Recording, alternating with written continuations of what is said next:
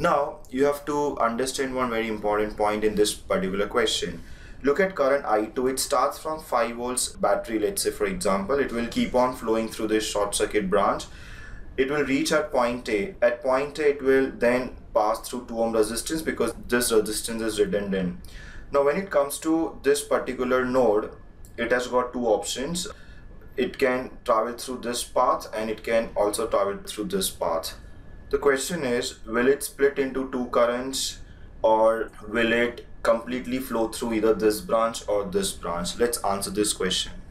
When I2, which is of 2.5 amperes, come to this particular point, it is important to note that it cannot split into two currents. In fact, even a small part of I2 cannot flow through this branch because let us say for example 0.5 amperes flows through this branch and 2 amperes continue to flow in this particular branch. In that case, there is a mismatch. The mismatch is that the current that we had started with in this branch was 2.5 amperes because that was my I2. And now when I'm reaching this end of the branch, I'm saying that the 0.5 amperes has gone on this side and this current is 2 amperes, which is not possible because both the points are part of the same branch. So the conclusion is, if the current in this part of the branch is 2.5 amperes, current in this part of the branch must also be 2.5 amperes. And hence this entire branch must carry 2.5 amperes, and a simple conclusion is that nothing can flow through this branch. Entire I2 will keep on flowing this particular loop only, and same explanation can be given to I1.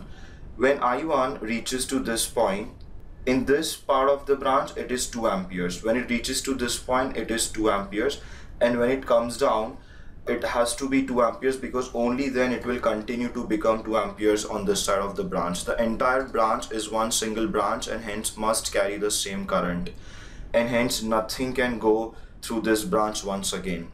If no part of I2 flows through this branch, no part of I1 flows through this particular branch, we conclude that no current will flow through 10 ohm resistance. So if I want, I can just define some current, let's say I3, but immediately I'm going to make a conclusion saying I3 is equal to 0.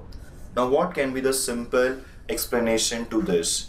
The simple explanation to I3 becoming 0 is that this branch is not part of any closed loop, and please remember that the current can only flow through a closed loop path. In other words, if any part of I2 is flowing through this particular branch, there has to be a return path through which the same value of I2 come back and gets added to the remaining part, which is not happening. There is only a path that will take away the part of current I2, but there is no return path which will give that part back to I2, and hence this branch cannot carry any current. So I repeat, the simple reason would be that this branch is not part of any closed loop. There is no return path for current to come back. So neither from this side nor from this side current will enter in this particular branch.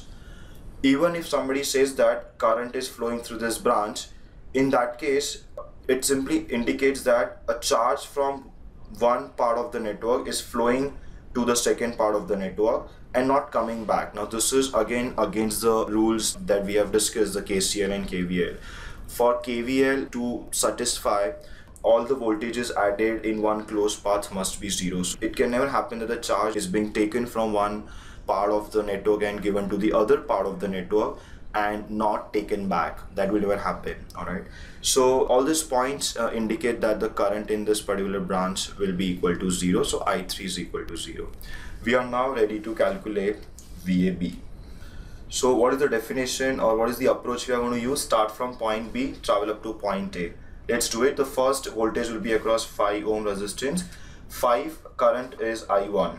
Plus or minus will depend upon the direction of travel and the direction of current. We are traveling in the upward direction and I1 is traveling in the downward direction. So we are going in upward direction, I1 is flowing in downward direction. We are in the opposite direction of the current, so drop will be positive. Next, the voltage across 10 ohm resistance. Since I3 is 0, there is no drop across 10 ohm resistance. There is no point in writing anything in terms of voltage for 10 ohm resistance. Next will be voltage offered by 8 volts. we are traveling like this. So going from positive terminal to negative terminal, so it's -8. Next is the voltage across 2 ohm resistance, that will be 2. Current through 2 ohm resistance is I2, so 2I2. I2 is flowing in downward direction, we are going in upward direction, opposite directions, and hence the drop will be positive. We reach point A, so we stop, and that's my VAB.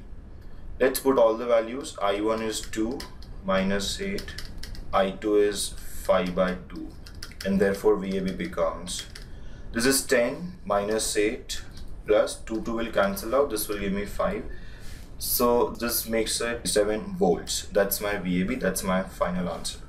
So otherwise it was not a difficult question, but one important thing that we have learned is whenever there is only single branch connecting the two loops and there is no return path, the current cannot flow through such a branch.